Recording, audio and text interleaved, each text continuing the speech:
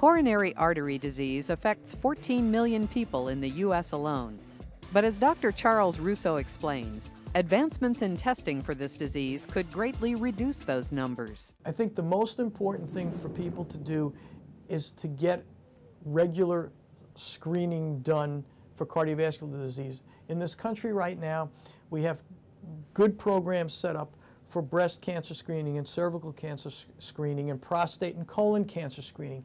But the number one killer dwarfs all of those diseases together is coronary artery disease. The coronary calcium score is a huge advance in our armamentarium for screening patients for heart disease. If you have high blood pressure, diabetes, high cholesterol, are overweight, smoke, or have a family history of heart disease, you are at risk. 48-year-old Robin Diaz is in the high-risk group. My dad had a long history of heart disease in his family. My grandfather, his father, actually died of a massive heart attack. His brothers all met similar fates.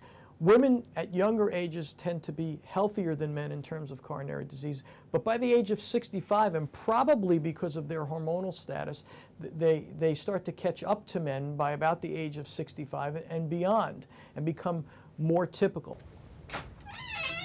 Hello, how are you? Hi, I'm fine. My name is Crystal. I'm Dr. Russo's medical assistant. Hi, I'm Robin Diaz. I'm going to be checking your blood pressure, your pulse, and we're going to do an EKG. Great.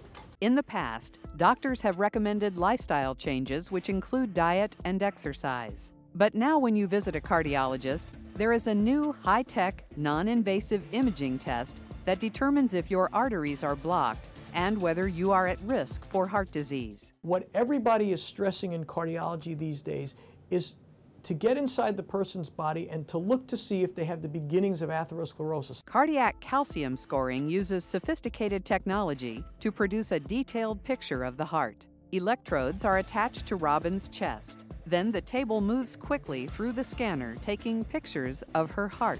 These cross-sectional images are then examined on a computer monitor and will show if there is any buildup of calcium and plaque on the artery walls. If you have a test that looks right inside the body and tells you that plaque is already building up, it's much more powerful than all of these other screening tests. And it's simple and it's safe.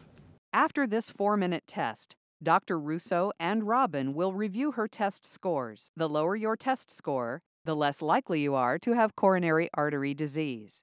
What I'm going to show you first is an abnormal scan so we can get an idea of what a normal scan, which is what you had, looks like. So as we scan down this patient, what you'll see, first of all, he's got a big amount of plaque in his aorta, which is the major blood vessel coming out of the heart. This is the pulmonary artery, this is the aorta, and as we scan down into the level of the heart arteries, this is a plaque in the artery down the front of the heart.